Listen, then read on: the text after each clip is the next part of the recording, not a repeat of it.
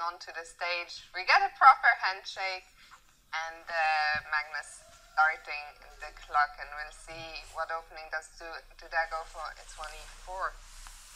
You are correct. It was Duda, the blitz, where he waited for him to spare to play. I was having the rapid. Either way, it was these two players, so a ton of mutual respect between the two.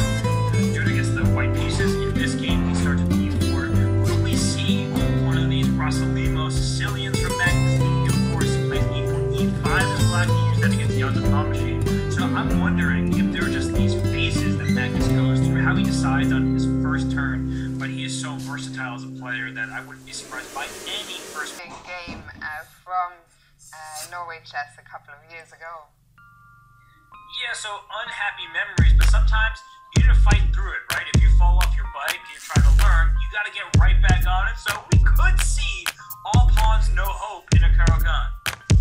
And no, Magnus says we'll take it more solidly, 1e5. We haven't seen so much e4, e5 action so far in the tournament, Robert.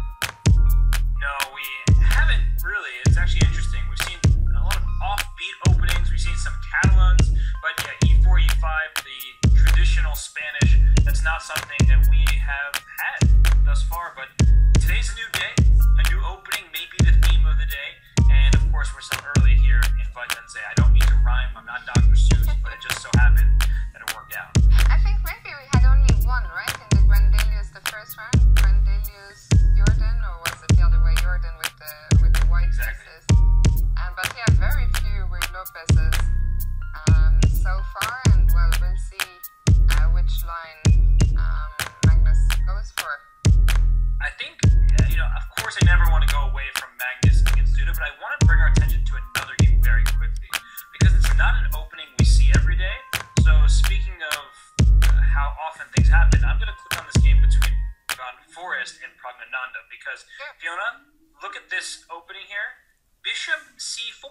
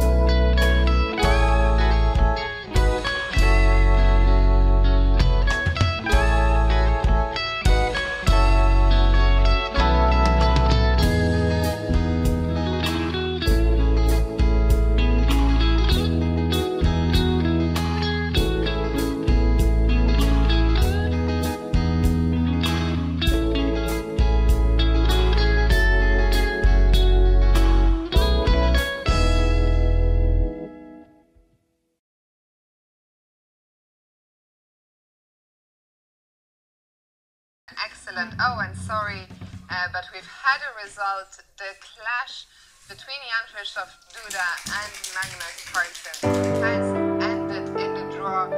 Maybe we can go there. We'll watch the player have their and maybe we can quickly go through the final moves there. We saw a trade of rooks, and then the queen trade was offered by Duda, and Magnus said no, because if that knight goes to e5, you go c7, so it was queen c8, and it's a move we talked about a long time ago, Fiona, and it was the final move that was necessary from Magnus, because that's the move that led him to a draw. c6, d takes, draw, agreed. I'm actually okay with this one, everybody, because after queen takes c6, the queens come off. I can see very clearly and also explain quite easily why this game is completely even. It's a 3-on-2 majority. We have the h-files. Black has the d-pawn. It's a pass pawn, if you will, but it's not going anywhere. So both kings will come towards the center. There's no way to make progress. The draw agreed. I'm okay. I'm fine with it. That's great to hear. And I was actually laughing because I don't know if you watched Magnus pull